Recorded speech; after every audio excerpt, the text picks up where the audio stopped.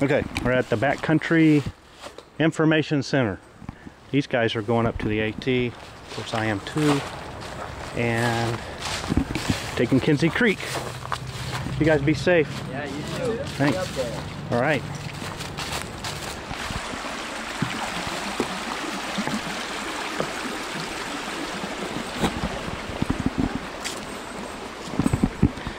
This is actually the footbridge that I crossed when I camped out here. So we're basically right here at the campground. We literally just came from the parking lot to the campground. And I'd wondered where that Backcountry Information Center was. I came back in here once. I didn't go all the way. I was literally 50 yards from it. So anyway, make our way through the campground to the trail. All right. We've been here before. Be a little bit different in the fall, but we're gonna make our way up Kimsey Creek. All right, this is our turn off. We'll make our way to the left.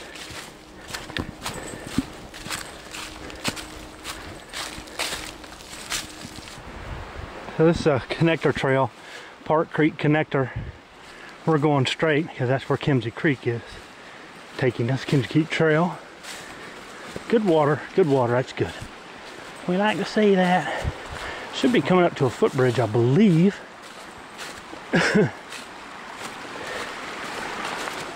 Here we go. A little work right here on these roots.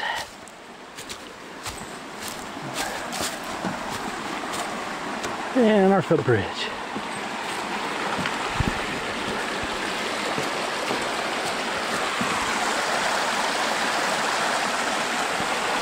So water's down in here where these leaves are. So maybe that bodes well for the streams up on the mountain. Maybe the springs are still doing all right. I don't know. Anyway, good to see this isn't dry. Dry as opposed to dry. Anyway, it's not dry.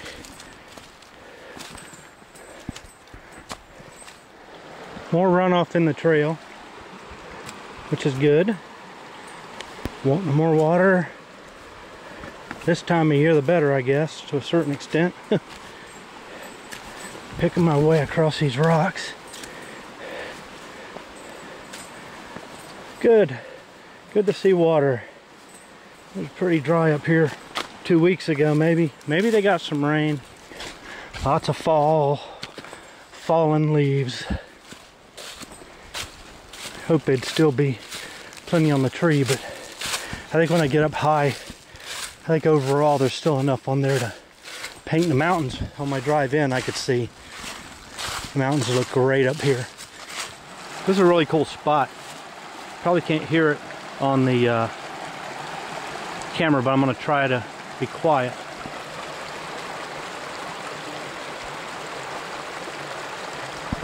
You can hear like a low, bassy sound where the water's like dumping into a whirl.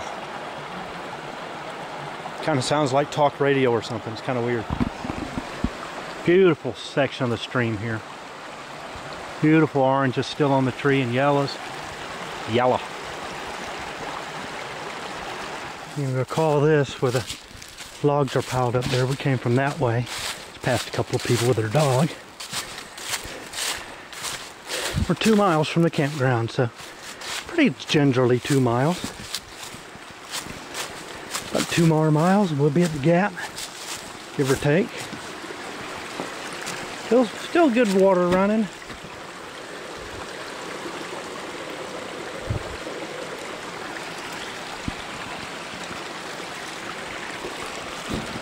This is a sketchy bridge at the falls.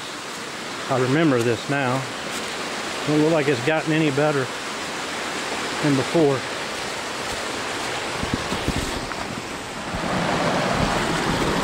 I recall last time, I think the water actually went up over some of that, but it's still doing pretty good. Folks going there, heading down. Still looks good, still flowing good and strong up here. Good to see. Plenty of water on Kimsey Creek. I remember this tree. Pretty cool. Awesome tree. That's new. It's come down sometime this year. Since the last time I was here. We're almost to the gap. Maybe half a mile, quarter mile, I don't know. Getting tired. Ready for a break. Alright, jumped out on the forest road.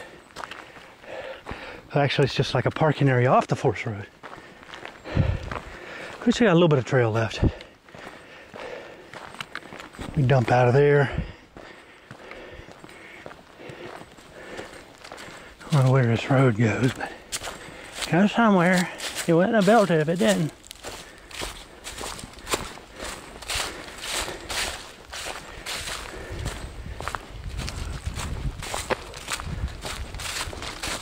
Here we go. We are at Deep Gap.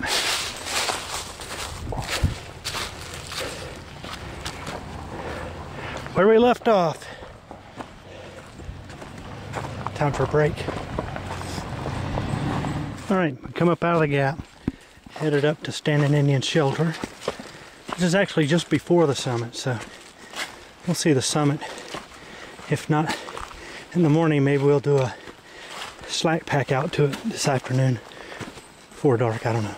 Kind of a steep side slope here, one-sided bridge, kind of like those on Kimsey Creek. Clearly whoever built those probably built this. Steep runoff ledge here. Some birds, which is kind of cool. Often don't see a lot of birds when I'm hiking. I'm seeing some today.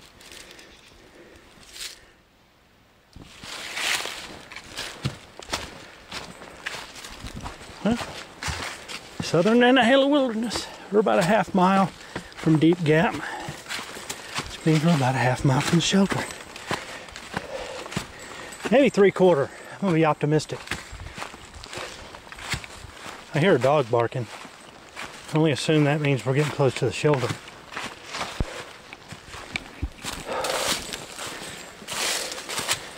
We got a summit there and a summit here. One of which is Standing Indian.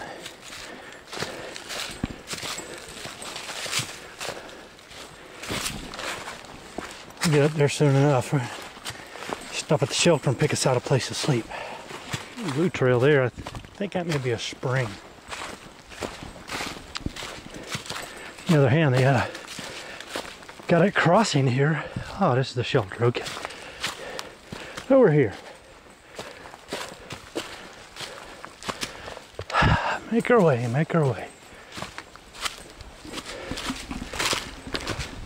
There we are. We got some campers.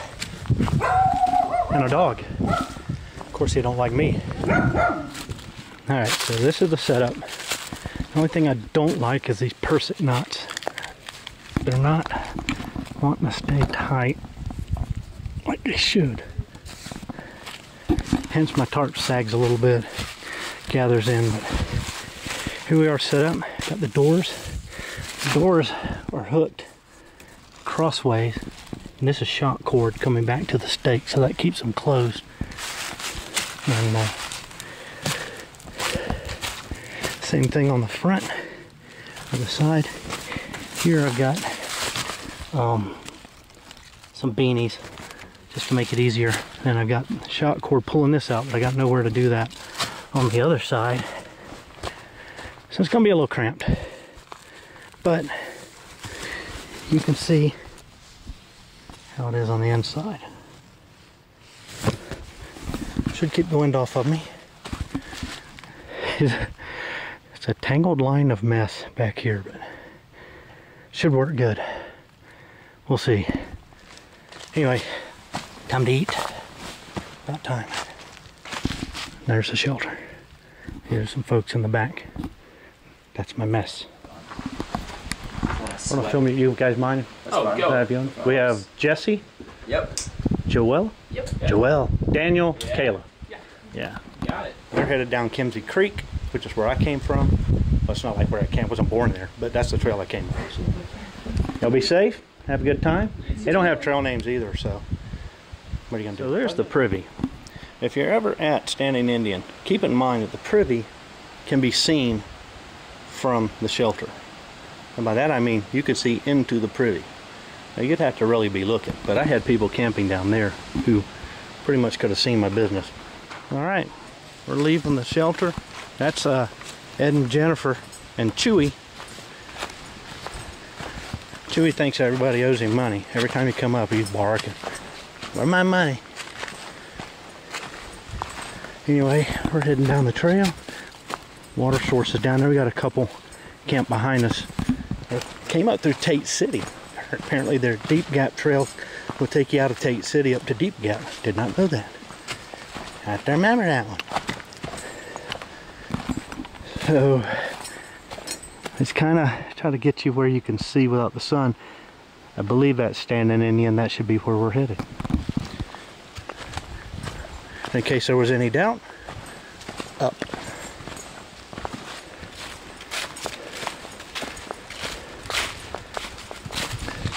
Heading for the summit of Standing Indian. All right, we're on top of a little side peak. It's kind of like a knob. I think we still got a little ways to go to the top of Standing Indian, but we're on a ridge. Camera's just not going to pick this up, but we are up there. Got a crow out there flying around. Beautiful.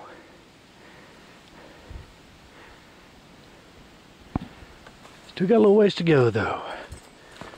Get up here to the top. The AT goes this way, and I think the summit goes off here. Let's go look at the sign.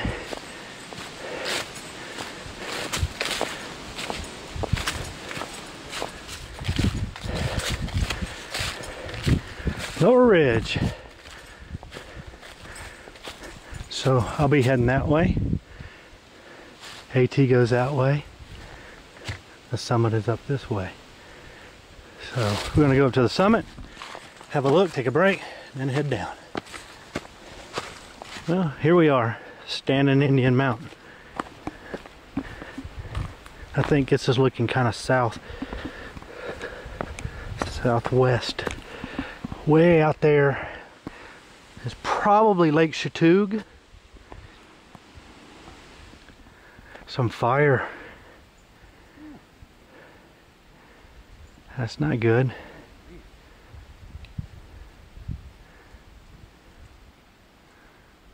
All right,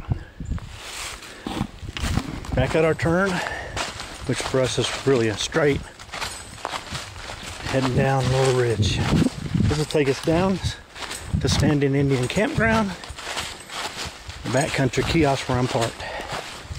So probably about 4 miles, give or take.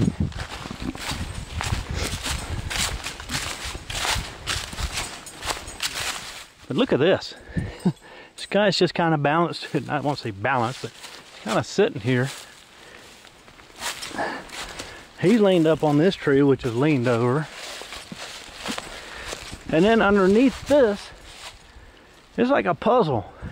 He's over him, under him. It's just something else. And this trail doesn't get as much use, so it's a lot of leaves. Taking a break here. This little saddle. Been descending for a mile and a quarter or something. Probably gonna keep on. Got to get all the way down to the campground, so it's gonna be a descent. Wind's blowing. It's beautiful up there on the summit. I did call the Forest Service. They're aware of the fire that's over there. They've been watering it for a couple of days, she said, I think, and I guess we're just gonna kind of let it burn. See what happens. This windy day would have been tough to fight. Oh well, you hate to see that. Hopefully it don't spread too much. But yeah, this trail, a lot of leaves on the ground. Not a lot of people travel it, so. But you can follow them. There's blue blazers around. Leaves are coming down. So after we got off of Standing Indian, kind of a steep descent, kind of saddled over to this point, but it's kind of descending real steep too. You can see the ridge on the opposite end there, which I assume is probably Albert over there somewhere. Got a little steep through here, but it's beautiful. A lot of yellow leaves still on the trees here. Just brighten it up in here. It's just, of course the sun too, but still the leaves just, I don't know, it just seems a little brighter to me. So this is a steep bench cut. Give you an idea. Well, you can look at the trees and see that it's basically that steep. Way down yonder. This is about level. So side slope's pretty steep. It's a big tree that fell back there. Another big one right here. Pretty amazing. Something that big just break off where it did, but clearly it must have been rotten or dead already. Something else.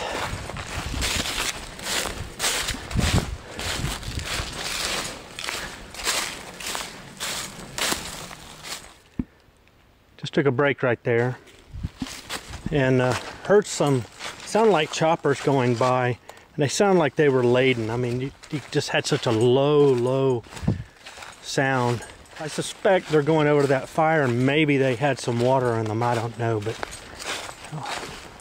they're heading that way, so maybe that means they're going to resume some dumping, dousing or whatever on that fire today. I don't know. Back on another ridge. Hopefully that means we're going to be going down again, because I know we got to go down before we can get to the campground. So this is just kind of like a little knot out here to stand on. This is level, so gives you an idea how steep that is. So level, down. A lot of steep stuff here. These leaves make it a little bit treacherous because you could just slide right off pretty easily in so many places. But yeah, trail just doesn't get a lot of use. I guess particularly this time of year, like right here, you can't even really see trail hardly. See what I can do. Keep my foot on some solid ground, and starting to get some blisters. Getting kind of hot on my feet. Oh, this is a switchback. Yeah, looks like remnants of an old beehive. We're down into these rhododendrons, so we've kind of come down off the mountain for the most part, I hope. I just passed a couple that I'd passed yesterday. They're heading up, so I guess they're closing the loop. They said they were about a mile in, so that should be about what we are. You know, we just dumped out on some double track here, so must be getting close. So this is the first water, the double track's just right up there. This is the first water that I have seen coming down Lower Ridge Trail. So if you come up here and you do this loop, I would suggest when you get to Standing Indian Shelter that if you're coming counterclockwise, that you water up there, because this will be the first chance, and this is probably 3.5 miles down. So it's a good water source though, plenty there. I suspect we're getting close to the campground, which is to say, I hope we're getting close to the campground. That was a lot more sketchy trail than I anticipated. That was hard, very hard on the legs. What a pack. There's somebody that owes you money but wants to go hiking. That's a good one to take them on right there.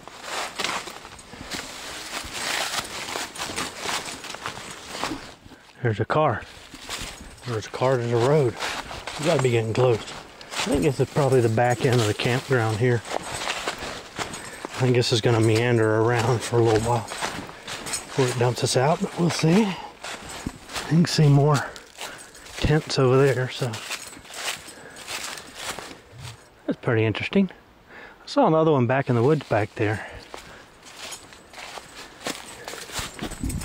You see that every day unless you happen to be living right there. More campground. We're just kind of going around here, perimeter of sorts, making our way around. Yeah, I guess the road wheels around. I don't remember it wheeling around, but clearly it does. We're going to keep going straight.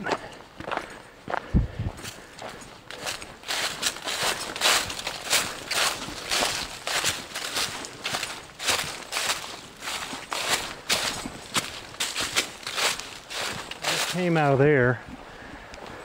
We're still meandering because that's not the main bridge, so I don't know if it doesn't look like it ducks in there, so we must go across the bridge.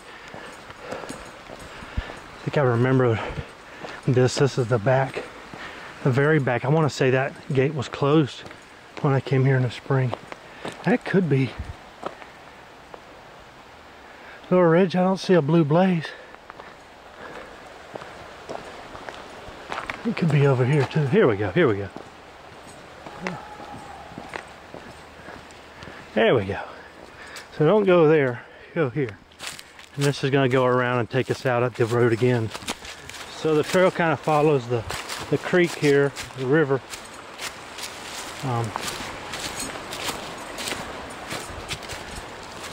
The trail dumps you out on kind of like a little beach looking thing here. There's our bridge right there. It'll take us back in the woods, I'm sure, but I think I've seen guys fishing down here before. Through the rhododendron tunnel.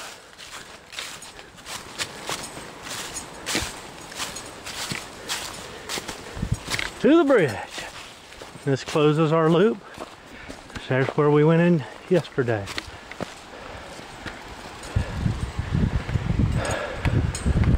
Literally right down from there, as you're heading out of the campground, is this trail that says Backcountry Information Booth. So yeah, maybe a couple hundred yards in,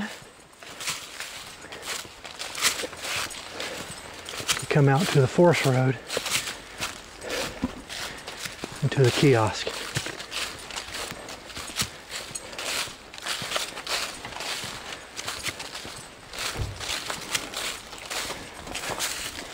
There's our sign, there's our car, and we're done. I'll probably take the forest road out of here like I did coming in. Find something to eat.